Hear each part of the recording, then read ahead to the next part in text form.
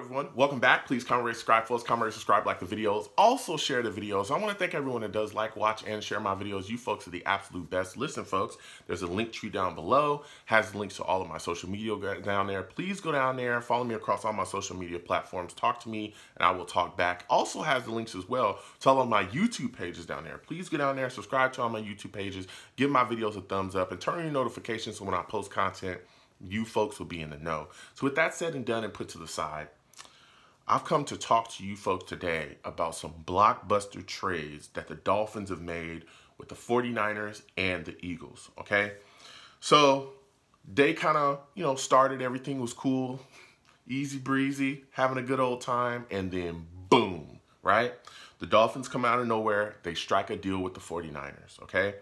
Now, originally the deal they struck with the 49ers, the Dolphins got the 12th pick. They also got a 3rd round pick from the Niners. They also got a 2022 first rounder and a 2023 first rounder. And the Niners, in that exchange, just get the 3rd overall pick. And I'm like, wow. First off, we know the Dolphins are divisional rival. You look at the situation with the Niners and you're going, man, they've moved up. This is a deal that really does benefit the Dolphins as well. They get a lot of capital back they can continue to work and build their football team with. And we're just sitting back like, man, what a deal. It came out of nowhere. Then a little bit of time later, boom, another deal the Dolphins strike, okay? So now, again, the Dolphins were sitting at 12 with the other capital that they had gained from that Niners move, right? Then they look at the Eagles and they say, hey, we want to make a deal with you. So then they strike a deal with the Eagles. In that deal with the Eagles, the Dolphins get the 6th pick in the first round, and they get a 5th rounder. The Eagles get the 12th pick in the first round. They get a 4th rounder, and they get a 2022 first round pick. So it's like, whoa, the Dolphins moved back to 12, right? Got all that capital from the Niners, and then they sat back and they said, okay, we're going to strike another one. And they moved back up to 6, and give away a first round pick, which they had, again, they had gained, a first round pick as well in that Niners trade. So it was like, man, the Dolphins are moving and grooving. And when you look at this situation from a Jets fan standpoint, because again, this is a Jets channel and we talk green over here, okay? This has some fallout for us, all right? First, I'm going to start with, you look at our current quarterback situation. A lot of people want to get rid of Sam Darnold. A lot of people want to move on from him.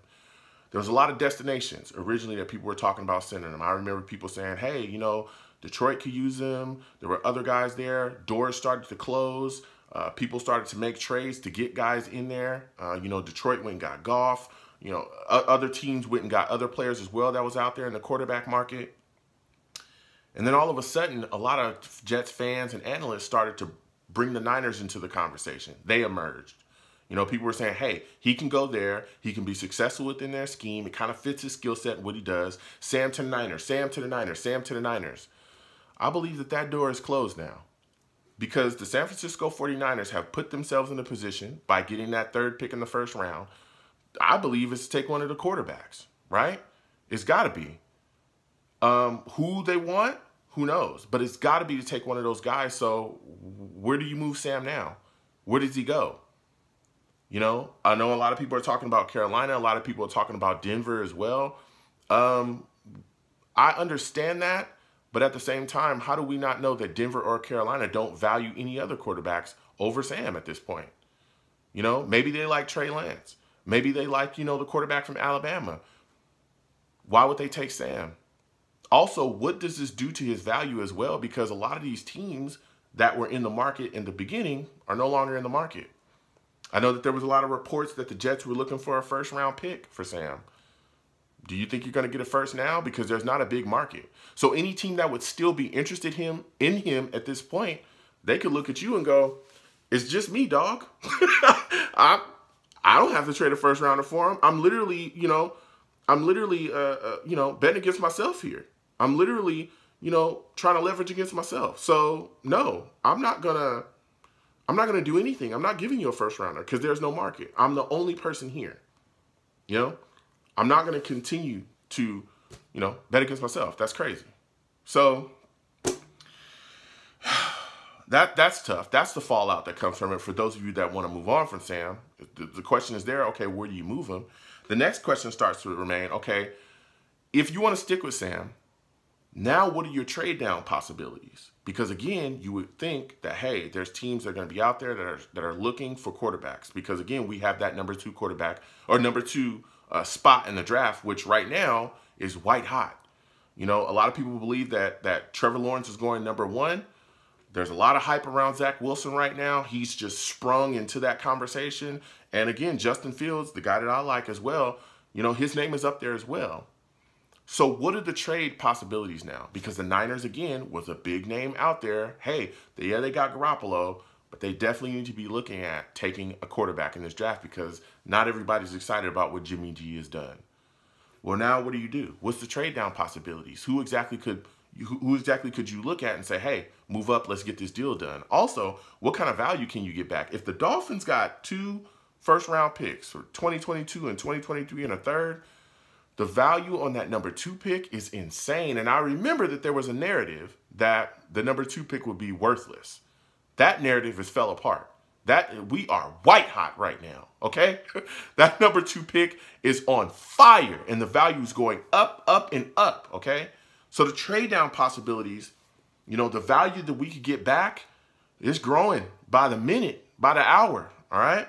Then you start to look at the division where this sets up. You know, again, you look around, the Bills have built themselves up. They're competing constantly. The Patriots did a lot in free agency. They're going to continue to push forward. Now you got the Dolphins setting themselves up yet again with more capital to continue to build with their young franchise quarterback that they have there. Man, so it's a lot of fallout. But one of the things that I also start to think too is you look at the Niners and their situation, starts to make me wonder, who are they targeting exactly? Who are they comfortable with?